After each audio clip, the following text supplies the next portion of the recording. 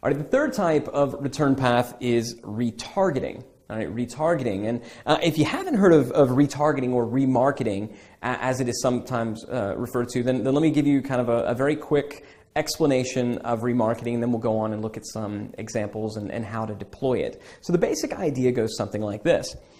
A visitor comes to your site. So an internet user, they come to your site, and then they leave.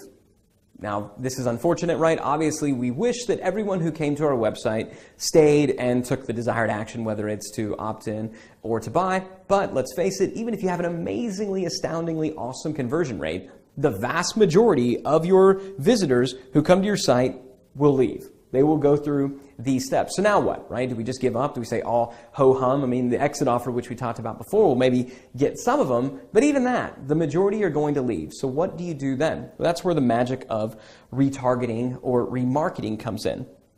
When they hit your site, the technology actually sets a cookie. It sets a tracking pixel. Now, this is no different than a tracking pixel that are already in place. The same type of tracking pixel that gets set when you arrive at a site and you log in and it remembers who you are, so when you come back you don't have to relog again and again and again. It's that same type of tracking pixel. There's no personally identifiable information. It's pretty basic standard stuff. It's not like Big Brother is watching you or anything like that.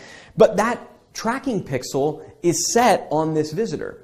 So now, as this visitor browses other websites that are on the internet, where those websites have ad blocks, where they display advertising, instead of there being just some random ad, you can show them your ad. You see how that works? So as they're browsing, you can show them your ad. Now, when they see an ad for your site, remember they came here, now they're on a different site and they're seeing the ad for your site, they're thinking, oh, that's interesting. Yeah, I remember that. And hopefully that encourages the internet user to come back and convert into a paying customer. Either way, when they come to a web page and now those ads are following them all around, it definitely gives your brand a nice lift, again, if you do it properly, but it's fantastic as a return path. They came, they left.